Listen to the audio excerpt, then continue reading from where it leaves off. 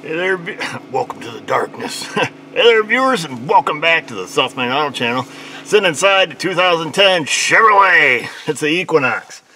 This got something major honky going on with it. The money light's on, service traction control, and it says odometer error. And stability track. Did I tell you that? Traction control, stability track. Just letting it finish a full system scan here. Now, I'll tell you, when I drove it in, it acts like it's in limp mode, or even worse, it acts like it's in like fifth gear. You know, it just revs up, just like barely moves, slams into reverse. No Prindle display, so park, reverse, neutral drive, low is not being displayed. And our, let's see what this thing says. I just let it go through a full system scan. So you're live, you're with me, so I'm gonna keep it over here by me. We're gonna read it. In the engine, we have a U0101 lost comm with transmission module as a current code. Body module, we have a bunch of history codes. We're not going to worry about them. In the ABS, we have currently lost comm with training module, system disabled.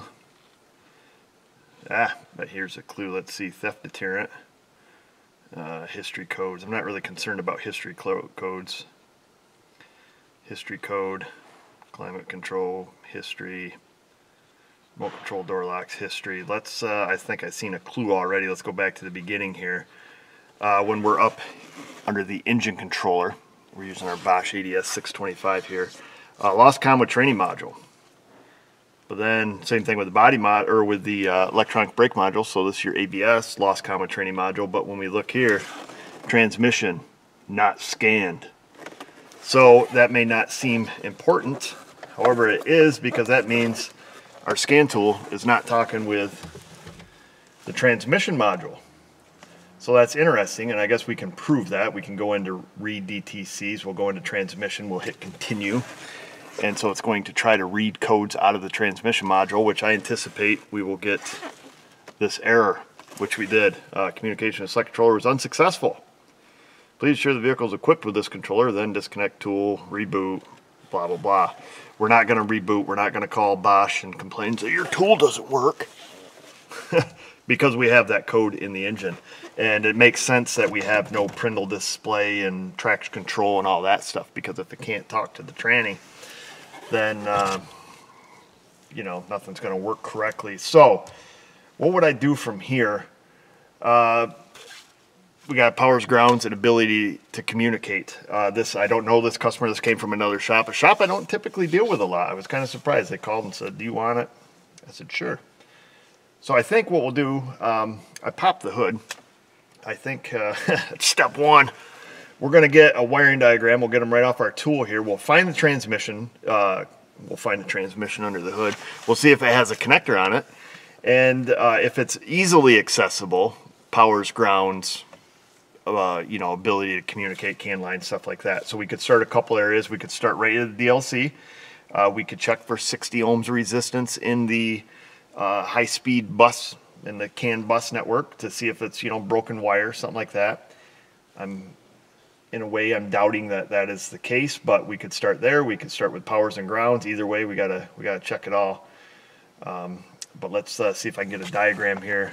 Yes, we have a diagram. Enhance.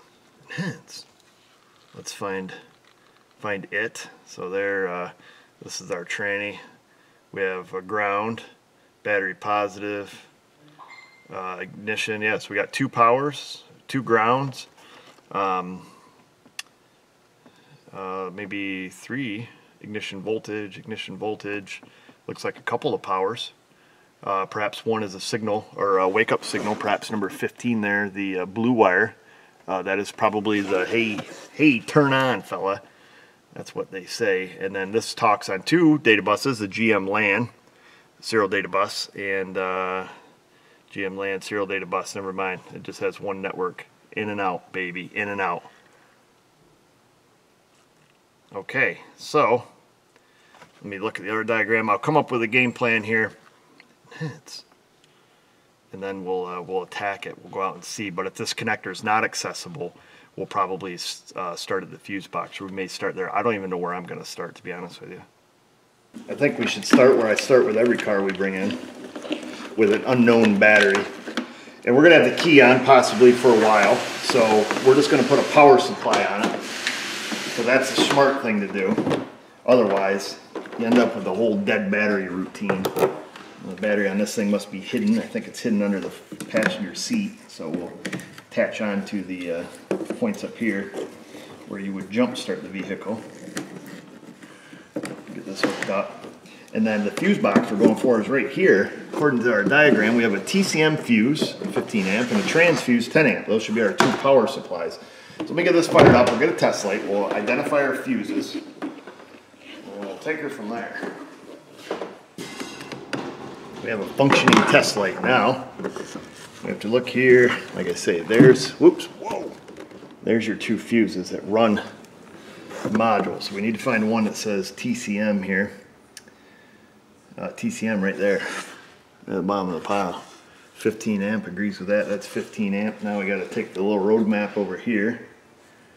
15, that should be on the bottom of the bottom row here.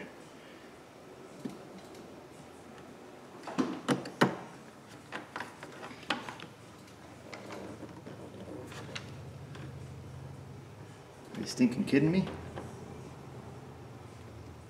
Let me find one in here that works. Okay, that thing works. I don't think I'm getting into the fuse all the way. These are those little micro fuses. Oh, okay, there we go. Just got to push a little harder. Okay. So we got power on both sides of that fuse. That's TCM. Now we need to find one that says trans gender. If they're much looking, I found it. So that's right up there in the corner, trans. 10 amp, right below the airbag. That should be this one here. Power. Power. So we have power on both our fuses. Okay, so now we can take and keep on trucking. Let's put the lid back on this because we shouldn't need to get in there anymore. Unless we short something out. Blow a fuse. So we're gonna come inside the car here real quick. I grabbed Bob and I plugged them in down at the DLC under the dash. So this is just a breakout of the DLC. And we're gonna take our meter here. Get this pig fired up. We'll turn it on bright. Ooh, look at that. And we're gonna check to make sure our data lines are intact. So we're gonna go pin 6 and 14, can high and can low, and we should have, on a normal good day, 60 ohms. Well, we got 61. So we're close to 60 ohms.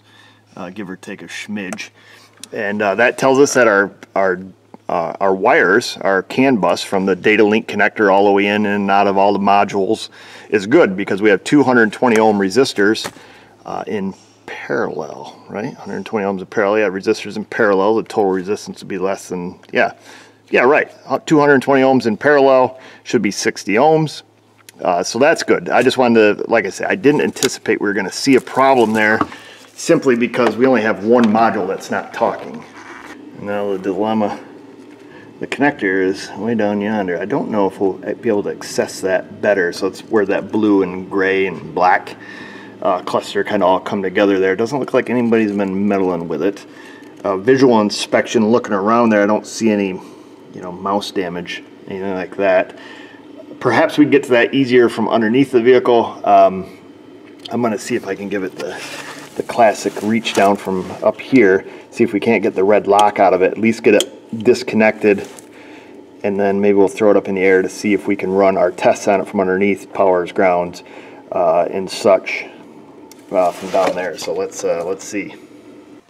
So I gave it the classic reach down, got it unplugged, and I was reaching over here because I cannot for the life of me find the stinking pinout for this. It's connector X1 on the train, you can't find it. Long story short, wanted to make sure we're going to get the right stuff, so I come down here to take this off, but what do we have here? Enhance. We've got a case of the green crusties, and that is a white, or red with a white stripe, and according to our diagram that I have conveniently sitting right here, that is running from the TCM fuse, 15A. So, long story short, what the heck would have gotten it? Did it rub through? Oh, probably. Look at that. It probably rubbed through on its... Oh. Unenhance.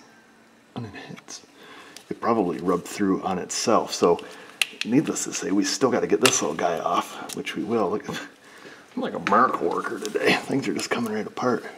3, 2, 1. There's that broken wire. Bada bing, bada boom. We got our ground. So we got 2 blacks, the whites are grounds. This is a power. COM wires are the tans with blacks and the tans.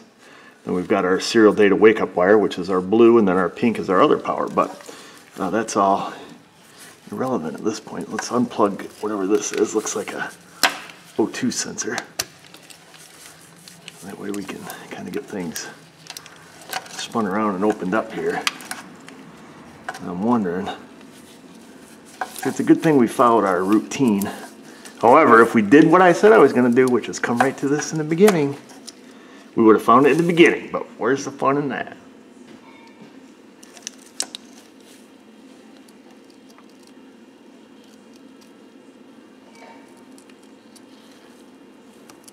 I'm going to come in here very gingerly without getting any other wires. That'll spread a real. It's kind of a pain in the hood with that O2 sensor there. We'll see if we can leave that right in its place, hopefully. See if we can't open this up just a little bit more. It's like doing surgery. I got surgery. Okay, I think that's all we need to get. We can leave that tape right on, right? No, we don't need to leave that tape on. We need to take that tape off. Can we get it off?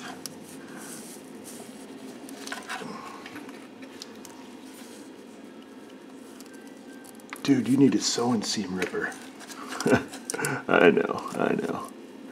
I hear ya. I feel more comfortable with a razor blade. More chance for carnage. Let's make sure nothing else was rubbing there and causing issues, because we don't want problems down the ROAD. Everybody else looks pretty happy. Just so happened to be one of the few wires that actually makes a difference. Actually, all these wires here would make a difference. Let's kind of strip that back. Perhaps we could just do a heat shrink butt connector on there.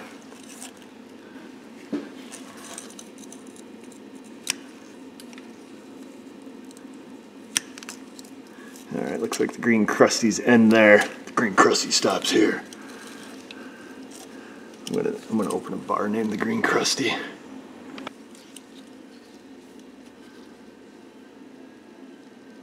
Slip right in. Now, a lot of folks send me emails, messages, DMs they call them, I think, on the World Wide Web, saying that I should use the heat and solder ones. Now, I'll tell you, in the past I've had bad success with those. Not immediately bad, but bad in the near future, where like I put it in and then like 2 or 3 years later the thing haunts me.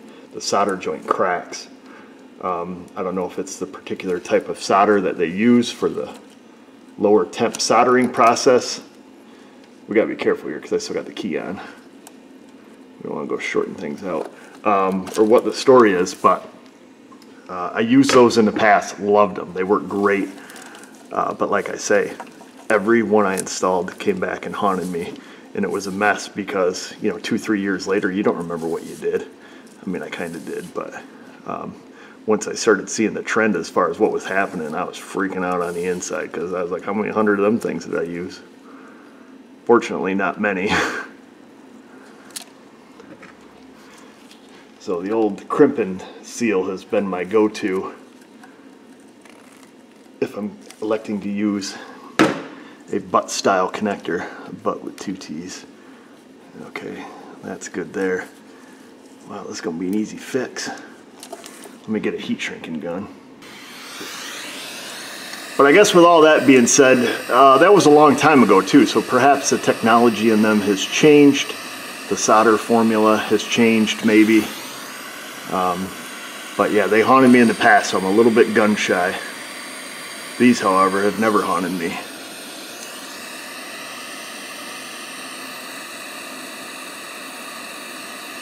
These shrink down, they've got the goo in them. So once they shrink fully, the little bit of sealant oozes out.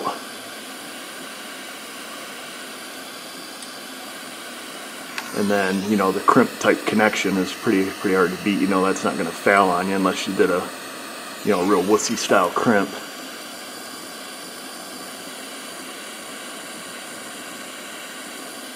All right, we'll let that cool.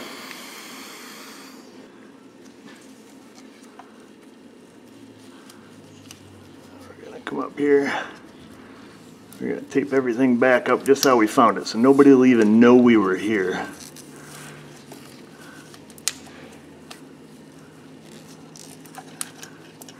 Hopefully. We're going to give a little extra love down where this thing sits inside of its connector. Make it a little extra thick, a little extra gravy. I wound my tape on the socket the wrong way. What a rookie. I mean I got the sticky side down, don't get me wrong, but wanted to give it a little extra love down through here. Should have used a 10mm short socket. Oh well, next time. Next one we'll do that with.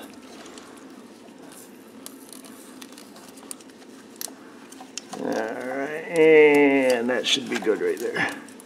Let's do that, hold it like that. Get your razor blade, slither down. Okay, so that's good. So now we don't have to worry about it rubbing, you know, there, if indeed that's what caused the issue, which it sure did look that way. It's where the evidence was pointing. Let's see, where was this little fella? It's kind of off to the side. I don't know. Now I feel like a jerk. No, it must come right out the front. It comes right out the front. I can see telltale mark on there. There's that clicker. We got some clickers up here. Oops, I prematurely clicked. Oh, now you did it. We got to get it launched in the front first, then click it. So there, now we're back to where we began, which is the beginning. Well, we're not quite there yet because we ain't out of the woods yet until we know it works. So O2 sensor's plugged back in. I don't know, maybe I can get this from underneath here. So we're back in the car. I did a full system scan and then just cleared the codes out that were in it. So now you can see that we can talk to the transmission. And then we'll fire this pig up. Now I see it still says error up on the odometer, which is kind of bizarre. But I do see that we have our prindle display back now. Let's see, I got the lights off. I mean, I'm taking, well, I guess we can toggle through that. Interesting, error. Alright, maybe it just needs to see speedometer input or something first, but yeah, we do have our prindle back now, so that's good. Got all 6 gears. Let me take and move it, see if that error goes away. Nope. And I did check, let me just check here. It is counting up the miles. I did check trip A here, yeah, so you see it just went up a 1/10. So that's interesting. Deal is with that. Right, so I was looking at service data. The odometer will display quote unquote error if an internal instrument panel cluster memory failure is detected. That's pretty cut and dry. Before we deem the cluster bad and have to take it out, why don't we just try you know, killing the power to it. Classic General Motors. Forgot to put the battery in the car, and when they remembered, they decided, well, let's put it under the back seat, under the back of the front seat, in front of the back seat, because that makes sense. There we go. The power is off. Battery, or the key's off. I'm gonna leave that unhooked for a while. I may jumper the positive to the negative, just to kind of deplete any capacitors here possibly. We'll give it some time. I got to clean up the shop, and then we'll come back and hook it up and see if something changes. Okay, I took care of my stuff in the shop. Let's see, just for poop and laughter. We only tighten it down. Let's just go see.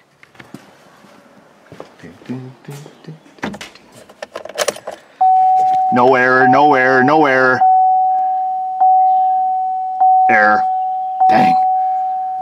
One more try. This time I got the positive and negative hooked together to kind of complete a circuit. So if there are any capacitors, hopefully they drain down. Come on. Boom, shakalaka laka, boom, shakalaka laka. Error. Even chanting over it didn't work. The good news is everything else works.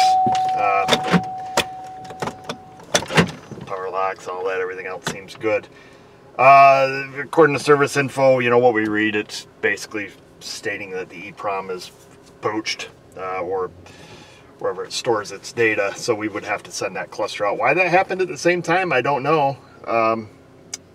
I don't know. Maybe I should try to get a hold of their customer and see perhaps that was something that was already going on. Don't know. What I do know, though, is that was an easy fix. Why the other shop couldn't find it or fix it, I don't know, but that's not up to me. Got to bill it out, ship it out so they can come and get it and all that stuff, and everybody's happy. I don't know. I don't know if they'll handle the cluster deal or if that'll be my deal or whose deal it is. But I know your deal is to go down there in that comment box, leave a question, comment, criticism, or concern. While you're down there, subscribe, ring the bell, click some other buttons that make things happen so you know when we put out videos. And just remember, viewers, if I can do it, you can do it. Thanks for watching.